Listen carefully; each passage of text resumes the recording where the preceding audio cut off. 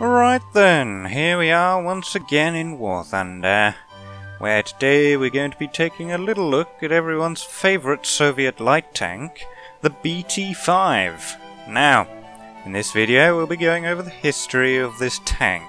The technical details and indeed the example battles will be in future videos, so you can all look forward to that.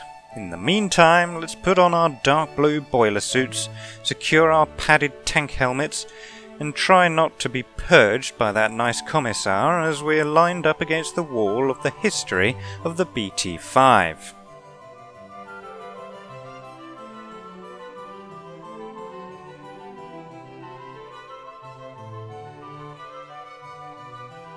Like with most of these videos, we must begin by going back to the First World War. The Western Front, as we all know, was relatively static. It was characterised by lines of trenches, deep mud, thick tangles of barbed wire, and the ever-present danger of machine guns, rifles, and artillery.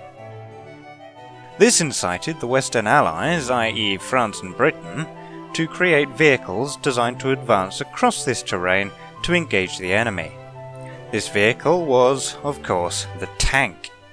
These armoured behemoths were well suited, albeit some more so than others, to wading across the mud and wire of no man's land on the Western Front, utilising armour that was proof against machine gun fire, caterpillar tracks to spread the vehicle's weight across the soft mud, as well as to provide a large surface area to maximise traction on this slippery surface, and some method by which the vehicle could cross trenches. On French tanks, this usually came in the form of some sort of tail skid, whereas British tanks were built in a shape designed explicitly to maximise trench crossing capability, which was of course the iconic rhomboid shape of the British heavy tanks.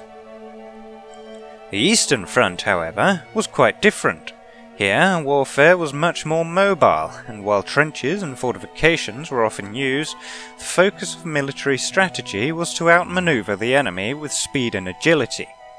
This meant that the slow, lumbering tanks of the Western Front, which were suited to a battlefield where speed was not as important as protection, firepower, and the ability to traverse harsh terrain, would not have been effective on the Eastern Front. They were simply too slow. This meant that Imperial Russia fielded almost no tanks in its war with Germany and the Austro-Hungarian Empire. Russia did, however, make use of the armoured car during the First World War, which were much more suited to the wide open terrain typical of Russian battlefields. Russia therefore utilised a wide array of armoured cars, both imported, such as the French Charon Model 1905 and the British Armstrong Whitworth Model 1913, and domestically produced, albeit usually using foreign chassis and other equipment, such as the Mgibrov Renault and the Putilov Garford. While these armoured vehicles were relatively successful in Russian service, being fast enough to be used in the manoeuvre warfare of the Eastern Front, they required hard, flat ground to be able to perform at their best. The weight of their armour, which was typically mounted on a very overloaded truck or car chassis, made these vehicles quite clumsy to control and often dangerously unstable and top-heavy, especially with the added burden of weaponry, ammunition, fuel, and indeed the crew and all of their provisions and equipment. This weight, coupled with the vehicle's underpowered engine, overworked transmission, and skinny 1910s wheels, meant that most of these armoured cars performed dismally off-road, on any terrain that wasn't hard, flat, dry grassland. While not so much a problem on the plains of Eastern Europe during the summer, when the rains of spring and autumn came and turned the ground soft and muddy, these vehicles would become very quickly bogged down. While Britain and France overcame this sort of problem by using caterpillar tracks, which were themselves a progression from the pedrail wheels invented in 1903, and can be seen on many artillery pieces as a way to spread their weight on the ground, the Russians came up with a somewhat different solution. One morning in 1915, a mechanical engineer named Nikolai Lebedenko approached Tsar Nicholas II with a model of his idea. Nicholas was impressed when Lebedenko wound up a spring inside his model and set it off climbing a pile of books on the Tsar's desk. So impressed, in fact, that Lebedenko was granted 250,000 rubles and a team of engineers to build a prototype. The resulting vehicle, built by Nikolai Lebedenko, Nikolai Tschikovsky, Alexander Mikulin and Boris Stechkin, was named after its sponsor. This was, of course, the Tsar tank. Now, this vehicle has already been memed to death, so I'll only cover it briefly. Instead of utilising caterpillar tracks, like the Western tanks, the Tsar tank featured a pair of 9-metre diameter wheels, each powered by its own 250 horsepower engine taken from a captured Zeppelin. It was stabilised by a small roller at the back, and would have been armed with an array of weaponry poking out of various sponsons and turrets around the fighting compartment. Only one unarmed prototype of the Tsar tank was built, which was tested at a proving ground near Moscow. In front of a crowd of Russian dignitaries and generals, including Tsar Nicholas II himself, the Tsar tank trundled across a corduroy road before knocking over a tree and then becoming stuck in a muddy bit. At this point, the Tsar had had enough, and the project was scrapped. The Tsar tank itself was abandoned, being unable to be recovered from the bog, and was finally broken down for scrap in 1923. Russia developed one other tank during the First World War, which was a little more similar to the traditional notion of a tank, insofar as it was an armoured box on tracks. Or rather, track, for this vehicle, called the Vejdekhod, was perhaps the only tank in history to use only one single track. It was steered by two small wheels, one on either side of the wide central track, and featured a crew of one, who both drove the vehicle and operated its armament of a single Maxim machine gun mounted in a revolving turret. Only one pre-production example was built, powered by a 10 horsepower motor. Upon testing, it was found that even with the little training wheels, it's actually quite difficult to steer a tank that only has one track, and so the project was abandoned in favour of imported Western tanks that actually worked. One other tank was designed by Russia during the First World War, but it was never built. This was the Mendeleev tank, whose design, initially started in 1911, would have featured armour 150mm thick, a 120mm naval gun, and would have weighed over 170 tons. Needless to say, this giant box of pure Russianness was never built, for if it had, doubtless we would all be speaking Russian now. Back in the real world, things were looking bleak for Imperial Russia in 1917. Long story short, by 1922, Russia was now the Soviet Union. Early Soviet tank production has already been discussed somewhat in my video of the T-26, so I'll only go over it briefly. After mainly utilising captured examples of British and French tanks during the Russian Civil War, the Revolutionary Military Council commissioned Soviet designers to construct a domestic Soviet tank fleet. After a short production run of reverse-engineered Renault FTs, nicknamed Ruski Renaults, production switched in 1927 to the MS-1, designed by Professor V. Zaslavsky. MS stood for Male Soprovozhtienia Pervi, meaning First Small Support Vehicle, with a crew of two, armed with a 37mm gun in a rotating turret, and armoured with 6 to 16mm thick steel. The MS-1, later called the T-18, was very similar to the Renault FT, albeit with significant improvements in performance. 960 were built between 1928 and 1931, and despite seeing some action in Manchuria, most T-18s were retired to training roles by 1933. Despite this, during Germany's invasion in 1941, many T-18s were hurriedly pressed back into service, some retrofitted with contemporary 45mm guns in enlarged turrets. Although, due to the poor condition in which most T-18s had been kept, these were usually only used as static pillboxes.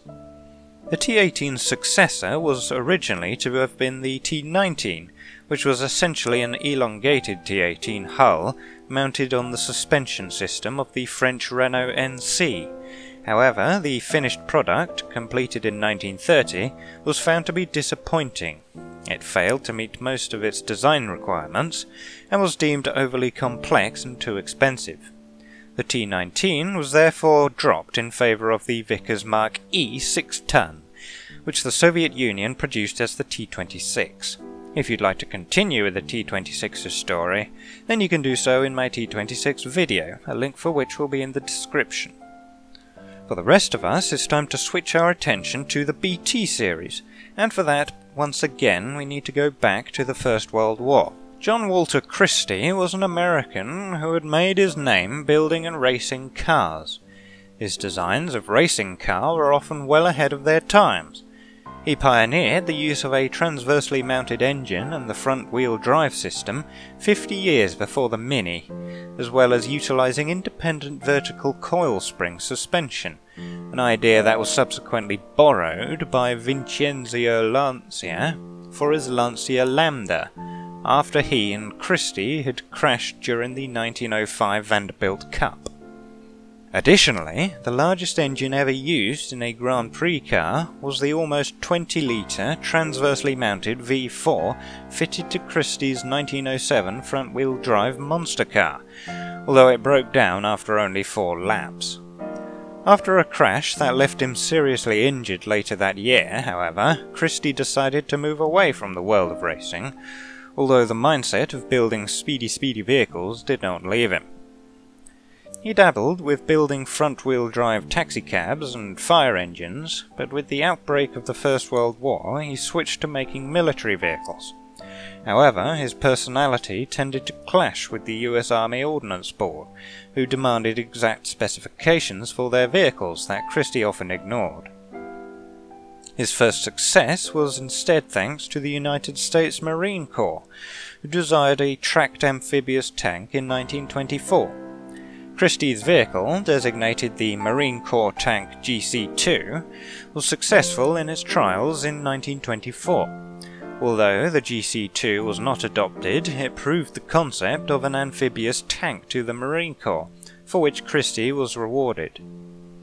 J. Walter Christie began working on tank designs just after the end of the First World War, where tanks had proven themselves viable in combat. At the time, the US Army relied heavily on foreign tank designs, such as the M1917 and M1917A1, which are American-produced copies of the Renault FT, as well as a few imported British heavy tanks. The Americans also worked on the Tank Mark 8 Liberty, or International, but that's another story. Christie was unimpressed with World War I-era tanks. Although their tracks enabled them to travel across difficult terrain, such as the muddy wastes of no man's land, they also made them very slow. The top speed of the Renault FT, for example, was no more than 5 miles per hour, or 8 kilometers per hour. Tanks at the time were also extremely unreliable, with battles involving tanks seeing as many as 70% of the vehicles breaking down before they reached their objectives.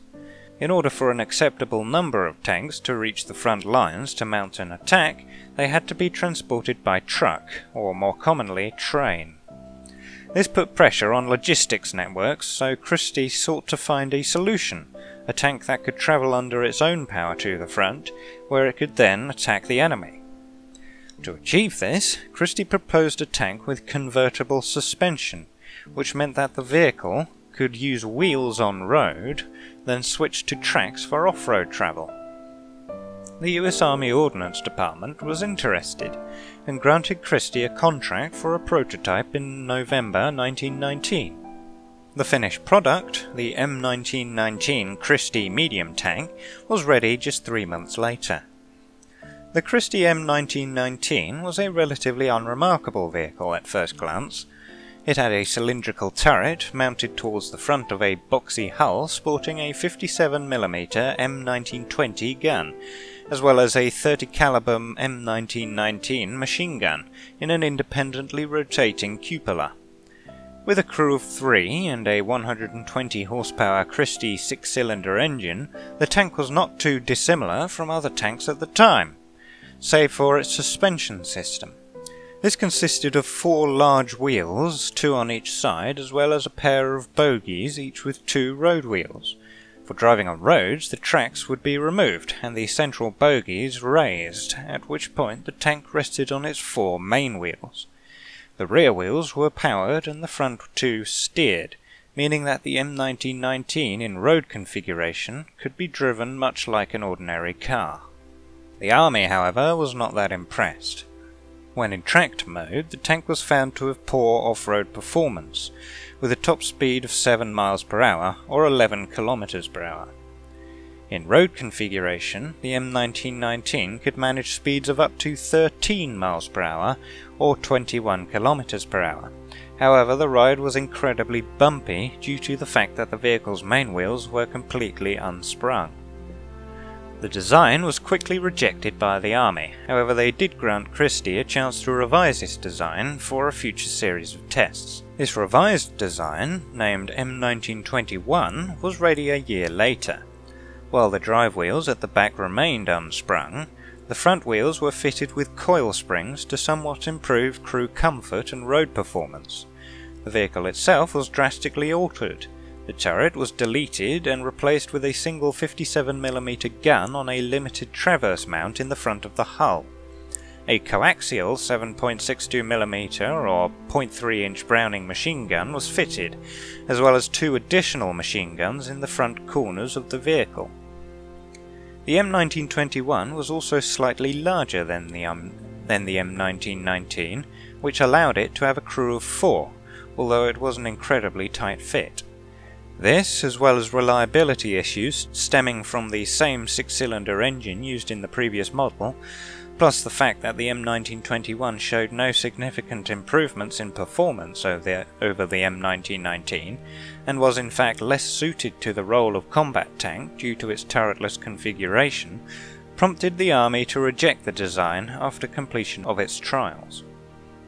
Christie was a little miffed at this rejection, and so worked for the Marine Corps' aforementioned amphibious tank project for a while, before returning to the army with a new tank design in 1928.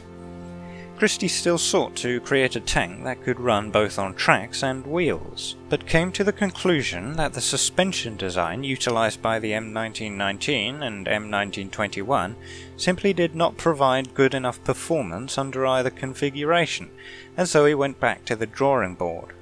Christie realized that the biggest issue, both with his previous designs and indeed most tanks of the time, came from limited suspension travel. A conventional suspension spring required a lot of space to provide only a small amount of suspension travel. The usual ratio is around 60 cm of spring for 20 cm of movement. This meant that smaller tanks tended to have worse suspension than larger ones, limiting their speed and off-road capability. Christie came up with a new type of suspension, which was of course the Christie suspension system. This comprised a large road wheel mounted on the end of a bell crank, the other end of which is mounted on a pivot attached to the hull, allowing the road wheel to swing up and down. A suspension swing is fitted to the bell crank, typically about halfway along its length. This arrangement means that a suspension spring can provide twice the travel than one attached directly to the road wheel. This system gave Christie's next design, the M1928, some 25 cm of suspension travel, compared to the 10 cm on the M1921, which, coupled with the M1928's 4 large road wheels on each side, and its powerful Liberty V12 engine generating 338 horsepower, or 252 kilowatts, enabled the tank to reach a staggering top speed of 42 miles per hour or 68 kilometers per hour on tracks, and 70 miles per hour or 110 kilometers per hour on wheels. These speeds were impressive even for cars at the time, and even today some battle tanks struggle to reach 40 miles per hour, which rightly earned the M1928 the nickname of the racing tank. The rest of the vehicle was relatively crude. No turret or weaponry was fitted. This was because the main purpose of the M1928 was to demonstrate the capabilities of the Christie suspension. The US Army Ordnance Department was very interested in this speedy boy, and so ordered another prototype from Christie. Despite some disagreements in terms of specifications, the next vehicle, the M1931, was delivered for trials in January 1931. The M1931 was essentially the M1928, fitted with a cylindrical turret sporting a 37mm gun and a coaxial 30 cal machine gun. This extra weight, however, limited top speed to 27 mph or 43 km/h on tracks, and 46 mph or 74 km/h on wheels. 10 M1931s were built for the US Army, 7 were sent to the infantry under the designation Convertible Medium Tank T3, the T1 being the Medium Tank T1 and the T2 the T2 Medium Tank. And 3 were sent to the cavalry as the Combat Car T1. Combat Car T1s had their 37mm guns replaced by a .5-inch or 50 caliber heavy machine gun. As to the reason for why the US Army Cavalry called their tanks combat cars, may I refer you to my video on the light tank M2A2. An additional pair of M1931s were ordered by Poland. However, before they were paid for, the US Army took them, designating them as T3E1s. These were identical to the T3, save for the way power was transmitted to the drive wheels in road mode. The T3 used a chain drive, whereas the T3E1 used a more reliable geared drive system. This loss prompted Poland to develop its own Christie-type tank, the 10TP, however that will be a story for another video. Following the delivery of the T3, Christie and the Army disagreed on how the design could be improved, leading to their falling out. As a result, the T3E2, which featured a redesigned hull with a hull-mounted machine gun, as well as a larger two-man turret, was created at the US Army's request by the American La France and Fomite Corporation. The T3E2 was powered by a new Curtiss D12 engine, producing 435 horsepower or 424 kilowatts, resulting in a top speed that was mechanically limited to 35 mph or 56 km/h on tracks, and 58 mph or 93 km/h on wheels. Finally, in true pre-war US Army fashion, 3 7.62mm machine guns were added to the turret sides and rear, in addition to the coaxial and hull machine guns. 5 T3E2s were built, along with 1 T3E3 with an improved steering system, all without Christie's input. If you want to continue with the Christie tank story, may I refer you to this video by the Chieftain. Christie, who was a little miffed again at the Army's inability to understand his creative vision, turned instead to the export market. Despite many foreign governments being impressed by Christie's sports tank, no orders materialized, save one. In the dead of night, likely in some dark alleyway, while walking home from another ejection for his tank, Christie was approached by 2 mysterious strangers wearing wide-brim fedoras and trench coats with the upturned collars.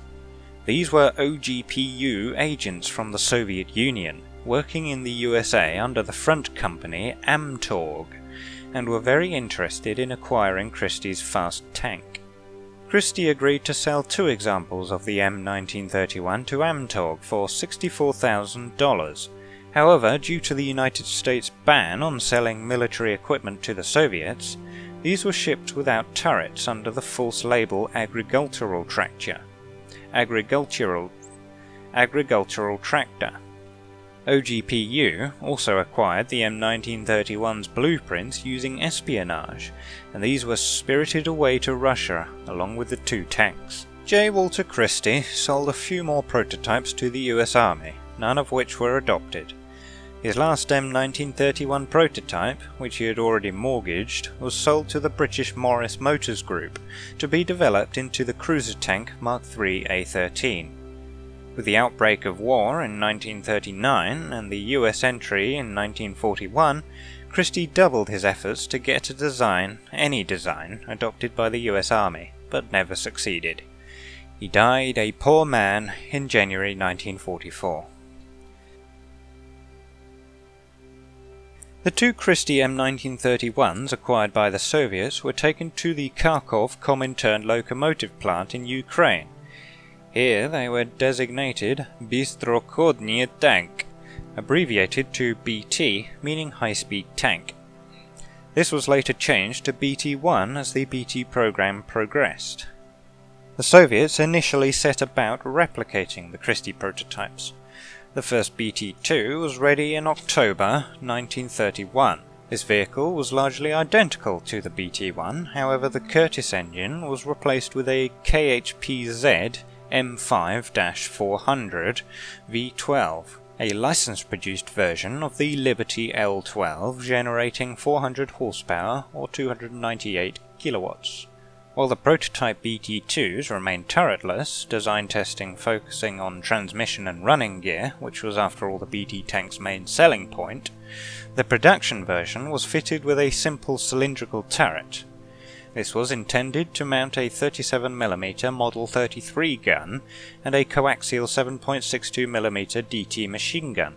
However, due to shortages of the 37mm gun, many BT-2 tanks were instead armed with a pair of DP-28 machine guns in addition to the DT gun.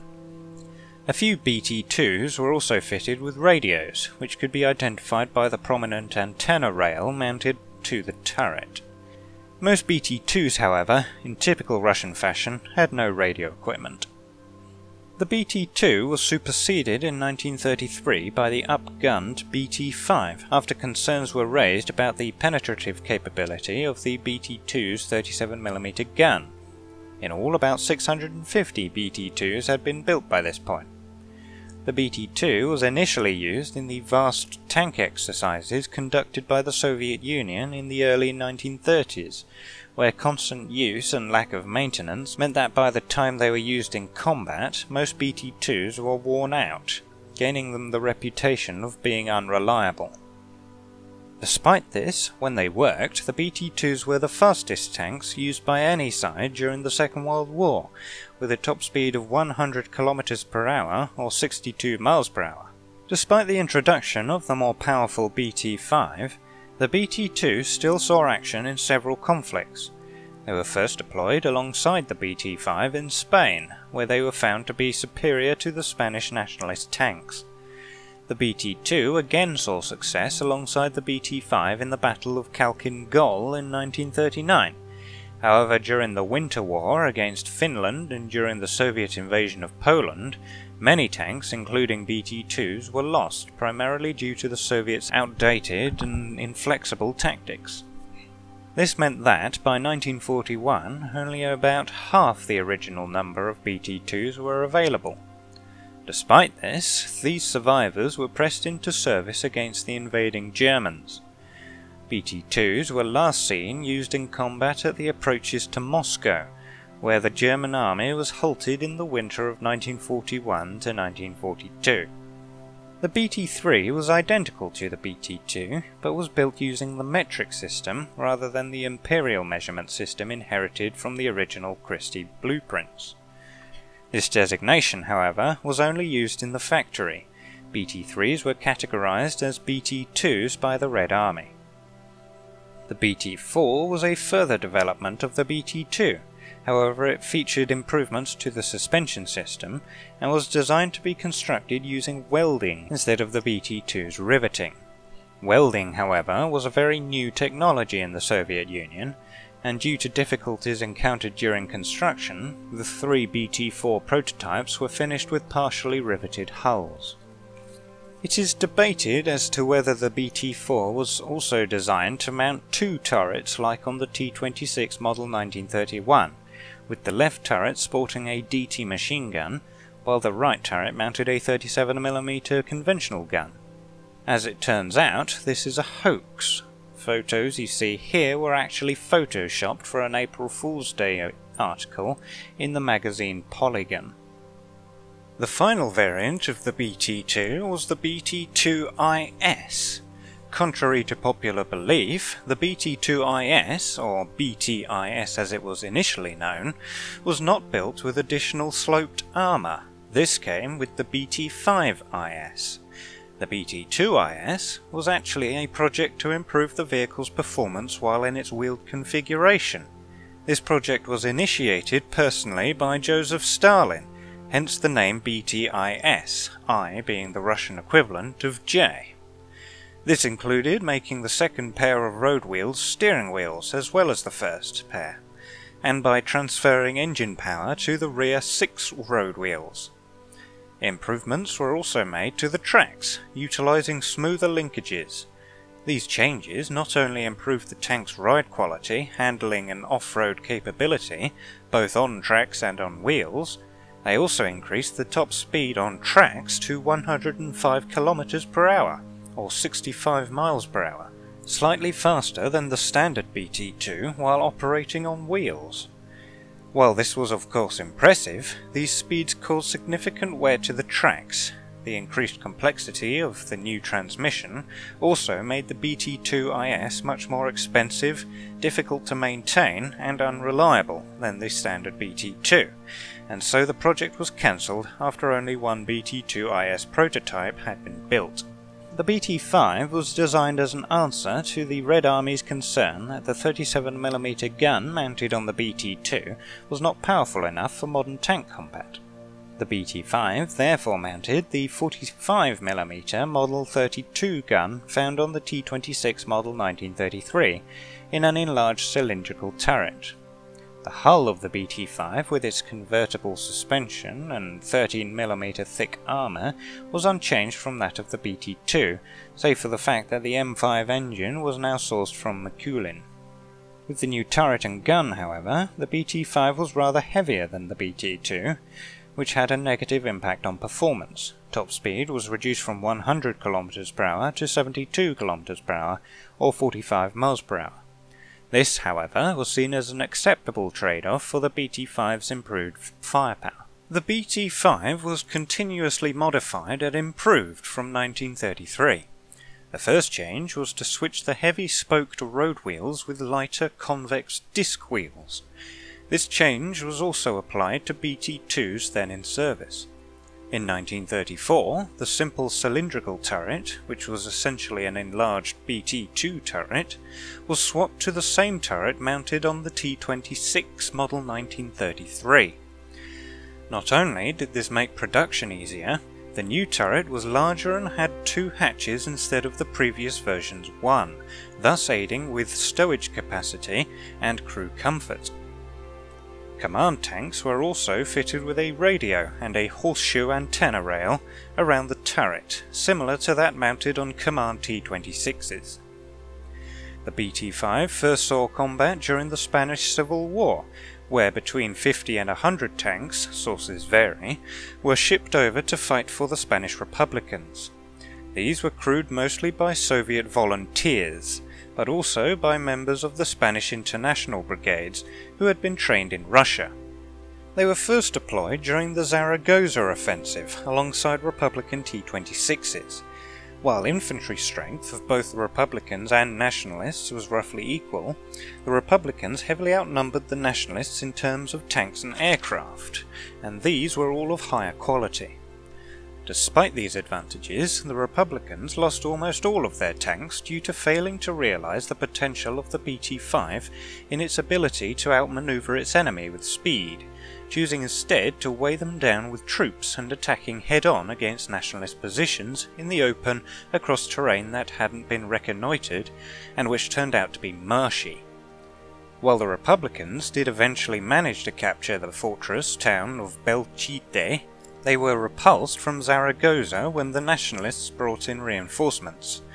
The Republicans' failure to utilise the BT-5's main strength, that being its considerable speed, left them vulnerable to Nationalist anti-tank guns, which easily overcame the BT tank's thin armour. BT-5s were also used during the 3-month-long Battle of Teruel, but again they suffered heavy losses due to the fact that the tanks were not suited to siege warfare or close-quarters street fighting. During this battle, the nationalists even managed to capture a few BT-5s, which they later used against the Republicans during the closing days of the Spanish Civil War. While the BT-5 was a capable enough tank, it was severely let down in Spain by poor tactics and a failure to understand that its main strength was its speed. The BT-5 also saw some service in China. Following the defeat of Chinese forces in the Battle of Shanghai in 1937, their tank battalions, equipped with Panzer Is from Germany and CV-35s from Italy, were rather depleted. China therefore decided to purchase around 200 T-26s from the Soviets. They also managed to acquire 4 BT-5s. These were used in the fight against the Japanese until the end of the Second Sino-Japanese War in 1945. The first time the BT-5 was really used successfully was in the Battle of Khalkhin Gol in the summer of 1939. Here the Soviets had the space and the numbers to really use their BT-5s and the newly introduced BT-7s in their intended role as cavalry tanks. This is epitomized by the Soviet attack on the Japanese 23rd Infantry Division in August, where Zhukov's tank forces, supported by mechanized infantry, were able to sweep around behind the flanks of the Japanese forces in a classic pincer movement, meeting up behind them to attack the Japanese rear. By the end of August, the Japanese 23rd Infantry Division, being completely surrounded but refusing to surrender, was utterly destroyed. However, this campaign demonstrated that the BT tanks were vulnerable to infantry attack with grenades and incendiary weapons, as their petrol tanks were prone to catching fire and exploding. It was decided that Soviet tanks must therefore be supported by infantry at all times, which meant that the incredibly fast BT tanks would be tethered to the much slower infantry during upcoming conflicts, thus again denying them their main strength. This is apparent in the Soviet invasion of Poland in September 1939, and especially so in the disastrous invasion of Finland later that year, where the BT tanks, moving slowly with their infantry escort, proved extremely vulnerable to most anti-tank weapons, such as the Polish WZ-35 anti-tank rifle. In Finland, moving slowly in long columns through dense forest and thick snow, the BT-5 was vulnerable to virtually any anti-tank weapon the Finns could throw at it, alongside more conventional anti-tank weapons, such as the quick-firing Bofors 37mm AT gun and the very powerful Lahti 20mm anti-tank rifle.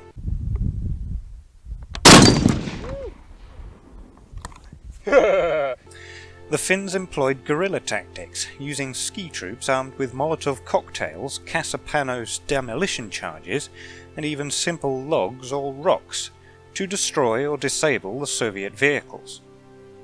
Many were later captured and used by the Finns. Following these actions, it was decided that the BT-5 and BT-7 were too lightly armoured. The decision was made to design an entirely new tank using the Christie suspension, but which would feature thicker sloped armour. This project, which will be discussed in detail in a future video, eventually culminated in the legendary T-34. The T-34 had just begun to be introduced into Red Army service, replacing the BT-5 and BT-7, when the Germans and their allies attacked in June 1941. This forced the Soviets to press into service any tanks they could, including BT-5s, in a desperate effort to slow the German advance while factories were relocated and made ready to begin churning out T-34s. The BT-5s were largely wiped out during this time, their last significant action being that at the approaches to Moscow, where the Germans were finally halted in the winter of 1941-42. While the odd tank would pop up now and then during 1942, typically in the role of scout tank or static gun emplacement, the BT-5 was largely withdrawn from service by the time of the German attack on Stalingrad. Today, few surviving examples of the BT-5 exist. Most of these are found in various musea in Russia and, oddly enough, Mongolia, with perhaps the best preserved examples standing in the Kubinka Tank Museum. The BT-5 was modified into a number of different variants and experimental prototypes during the course of its service history. Aside from the main production models, the initial BT-5 and the BT-5 Model 1933 with its improved turret, the Soviets also built a few BT-5A support tanks, which featured the larger turret of the T-28 medium tank, complete with 76mm howitzer. The BT-5 was also used in the Teletank project. This variant was designated TT-BT-5. Teletanks were part of a Soviet project to try to reduce battlefield casualties, yes, I'm as surprised as you are, by utilizing remote-controlled tanks to perform tasks that would be especially hazardous to a manned tank. This could include carrying flamethrowers, laying down fire support or smoke screens, or destroying enemy bunkers and fortifications by dropping a large demolition charge near them, similar to the German SD KFZ-301 and 304 remote-controlled charge layers. The Teletank, typically an obsolescent light tank such as the T-26, T-18 or indeed BT-5, would be controlled via radio from a TU control tank. While the controls were crude and imprecise, they were used in action during the Winter War. However, the project was abandoned in 1941 in favour of more effective and significantly cheaper crude tanks. Prototype models based on the BT-5 include the BT-5 PKH, which was equipped with waterproofing and snorkels for deep wading, the RBT-5, which we actually have in War Thunder, featuring a pair of launchers for the 2-ton tank torpedo rocket,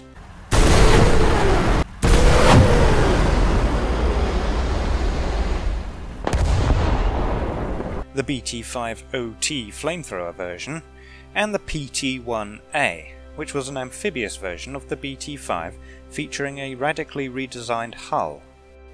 The most important experiment of the BT-5, however, was likely the BT-5IS, for this was the first stepping stone on the way to the T-34, as it was an experiment in understanding the efficacy of sloped armour. In all, around 2,000 BT-5s were built from 1933 to 1935, before being supplemented by the improved BT-7 and eventually replaced by the T-34. While the BT-5 was a perfectly capable tank, being one of the fastest armoured vehicles in the world at the time, and sporting a powerful 45mm gun, it was let down by those who used it and their misguided doctrine. Because of the failure of Soviet and Spanish commanders to understand that the unrivaled speed of the BT-5 was its main strength, it was used in the same manner as the much slower T-26, where its thin armour proved completely inadequate. However, this experience led Soviet designers to experiment with ways to improve armour efficacy without sacrificing weight. This led to experimentation in sloped armour, which in turn led to the world-changing T-34. And with that, it's time to bring this video to an end. But don't worry, the story will continue in the future. In the meantime, thank you very much for watching, and hopefully see you next time, where we will be discussing the technical details of the BT-5, and how it fares in the wonderful world of War Thunder. So, hopefully that will be sometime soon.